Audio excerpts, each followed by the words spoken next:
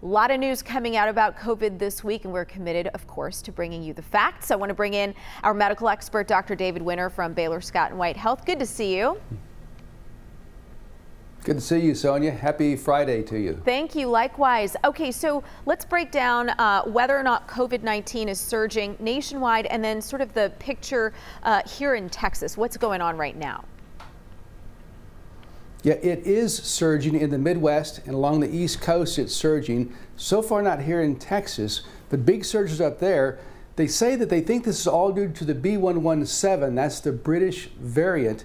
And 2 days ago it was announced that's the most common coronavirus in this country now. So that's the big dog. We know it's more contagious, and some studies say maybe more deadly also. So big worries right now about a surge. Fortunately, in Texas, we're kind of flat right now. We need to pay attention and respect the fact this virus is out there fighting. And Dr. Winter, what about the latest on the vaccines? Do they work against that B.1.1.7 variant? Yes, all three, Pfizer, Moderna, Johnson & Johnson, they all work on this variant.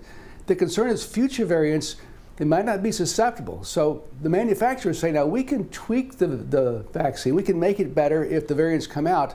A better way, though, is to get more people vaccinated and also to distance and wear a mask when around people who may not be vaccinated, because this virus is still a big problem in parts of this country and around the world right now, Sonia. What about travel? I feel like a lot of people are thinking about travel right now, you know, summer travel coming up. Is it safe to travel if you're vaccinated? Like, maybe we should talk about the latest CDC recommendations, because I think there's some confusion around that. And then what about traveling outside of the U.S.?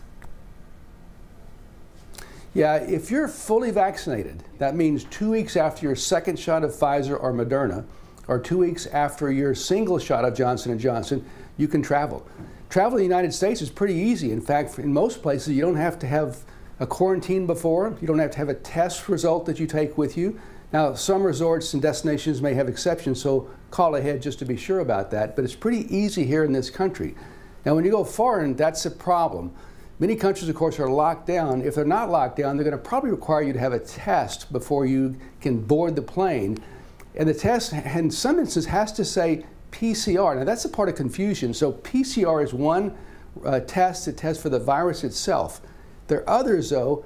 Those are sometimes called NAA, nucleic acid amplification. Those are as good, some say better than PCR.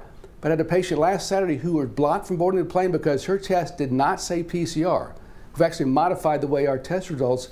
If it's not the PCR, our test results at Baylor Scott & White will say PCR equivalent. You need that PCR word in there because the agents at the airports, they don't understand this right now. So traveling overseas is complicated. You have to test also when you come back in. But if you're vaccinated, you get a little bit of a break here, particularly in this country. We're pushing vaccines this week, big time. Yeah, and Dr. Winter, what do you think about outdoor events? Like, I know the Arboretum has outdoor concerts happening right now. They've got people squared off, so they're 6 feet from other, groups or families. And when I think about herd immunity, when we talk about this 70 or 80%, right, that includes children, and children can't get vaccines right now. So when you are coming together in large groups, if you're outside, is that okay? Well, it's certainly better than indoors, but you're right, we do not have herd immunity yet. So that virus is still out there, big time up north, may come down this way also. Masking and distancing is very important, but outdoors you're pretty much safer. So I'm all for doing that, getting out there, but vaccination is the key. If you get a vaccine, you are much, much safer right now. So I'm worried about the folks that are concerned about vaccines.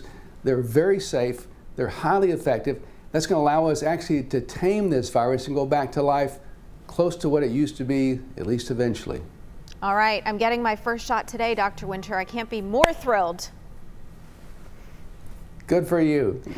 Thank you. I'll talk to you soon. We appreciate you.